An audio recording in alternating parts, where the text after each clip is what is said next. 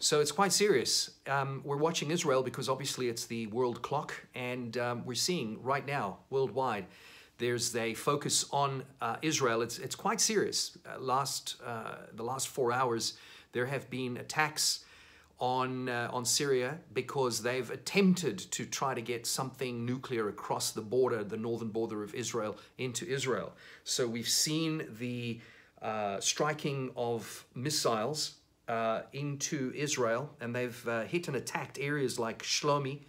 Now, if you know Shlomi in Israel, Shlomi is located, just to give you an idea, it's Shlomi is located near Betzet and Matsuva. So it's right there on the northern area near Hanikara, Rosh Hanikara and Kfar Rosh Hanikara. So it's quite serious. A lot of the attacks that have come in and hit Israel's soil from Iran have hit areas like Idmit, Metsuba, Kabri, Yara, Hanita, Sheikh Danim, Netiv, HaShiara, Rosh HaNikra, Kfar Azah, Zoha, and Ohad. So it's what we're seeing is in the past there have been strikes against Israel. The Iron Dome is obviously dealing with this onslaught, these attempted attacks into Israeli soil, but this could actually escalate into a much larger war. So we're staying focused on Israel right now.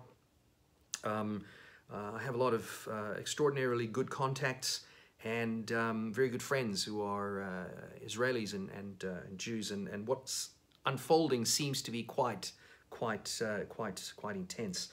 There's a little bit more from this, and I'll keep you updated on what's happening. Obviously, as we keep our watch on Israel, we're getting to see the unfolding of events that will potentially result in Ezekiel 37:38, which is the destruction of Damascus in one night.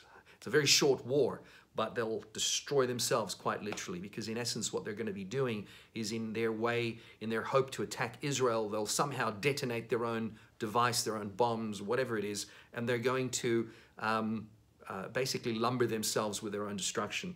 So, do not attempt to attack Israel, because Israel is the apple of God's eye. And as you know, 144,000 virgins are going to be coming out of Israel in the time of the tribulation so that they can witness to humanity.